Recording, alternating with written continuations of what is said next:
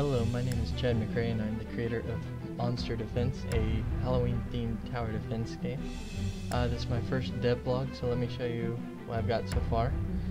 My simple scene is just composed of a plane with 3 cubes in it and a text display that will show your currently available gold.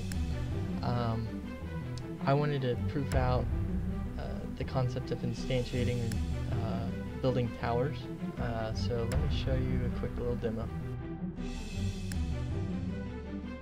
Okay, setting this up, clicking on any of the 3 cubes here should bring up a menu, and the menu will display all available current monsters to spawn. Currently I've just got a little programmer art available. Okay, so I've opened up the model, or menu. The background kind of darkens, and soon this will be populated with more monsters that you can spawn.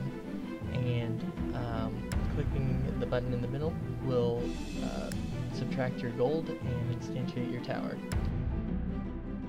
So as you can see, my gold was subtracted, and I need to disable the selection of additional monsters, because what will happen is you can continue instantiating monsters on top of each other. Trying to click back to the spawn point doesn't spawn or bring back up the menu. Clicking on the monster, I'm tracking the event, but I don't have the upgrade system implemented. But if I click on these other 2 spawn points, I will be able to create or instantiate monsters there.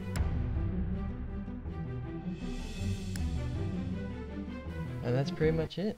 That's my first dev blog. Thank you.